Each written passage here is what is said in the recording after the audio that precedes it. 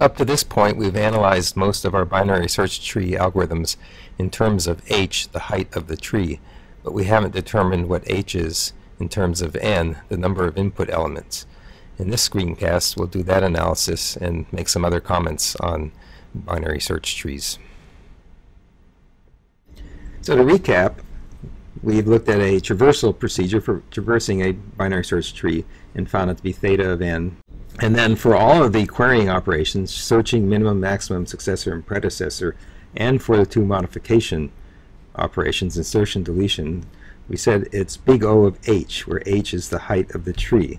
But what is h in terms of n? We want to know in terms of the amount of data we have, how long things take. We don't know necessarily what the tree looks like. It's kind of hidden in the black box of the BST class that we're using or whatever.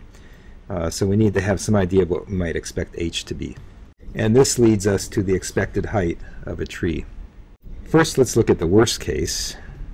I think you probably have guessed.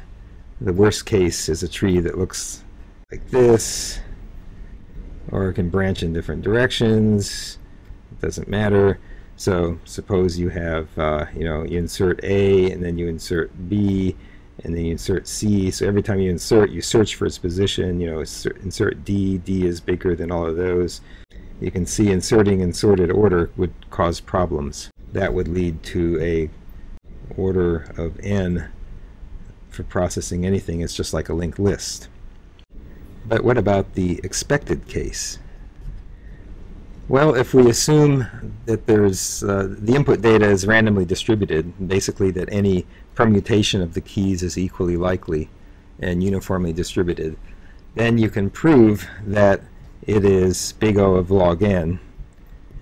In particular, there's a proof by Donald Knuth, who wrote the I think it's 4-volume series, maybe 5, Art of Computer Programming, starting back in the 1970s. It's the major original work of algorithms.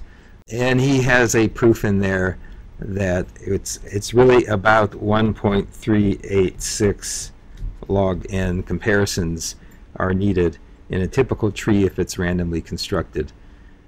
So in other words, it's going to be 38.6% worse than the best possible tree in terms of number of comparisons made if you assume random distributed input. This is just assuming you've built the tree with random insertions. No one's yet been able to figure out how to analyze when you mix deletions into the mixture there. It is also possible to build trees in advance. You're given the keys in advance.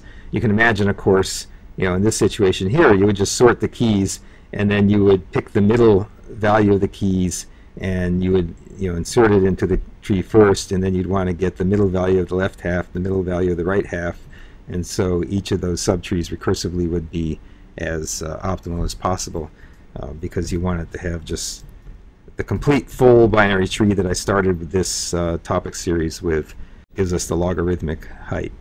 We don't really have to do that, and we don't always have the luxury of having all the keys in advance. They're going to come and go, and so we're going to have to rely on this expected value of big O of log n for the performance of binary trees, and realize that when we get data in certain weird orders, like sorted order, that we can get trees that the performance degenerates.